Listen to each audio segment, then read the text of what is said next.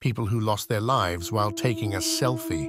Woo Youngin, 26 years old, was a content creator who engaged in doing challenges and posting very dangerous photos. In one of these challenges, he climbed to the top of a 62-story building.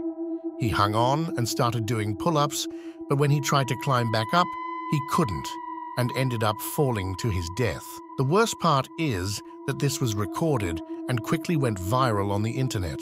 This is the last photo Courtney Sanford, a 32-year-old woman, took of herself. At 8:33 in the morning, she took a photo while driving and shared it on her social media. Because she was using her phone in the car, she lost control, and just a minute after posting the photo, she crossed the median and collided with a truck. The car caught fire. The truck driver emerged completely unscathed, but Courtney wasn't as lucky.